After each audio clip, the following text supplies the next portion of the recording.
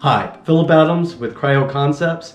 We're going to be using the CryOmega Dual Delivery. We are going to freeze a little benign growth, and we're going to do a cone freeze. I'm going to put it on top of the lesion. I'm going to hold it while it's freezing the whole time. You ready? So these bubbles are going to go away. You're going to let it thaw, and then you're going to freeze again. There we go. And you can see the lesion's white there. You want to let it thaw until the tissue comes back to normal, slow drawing thaw, and then you're going to freeze again. Some lesions require an additional freeze-thaw cycle.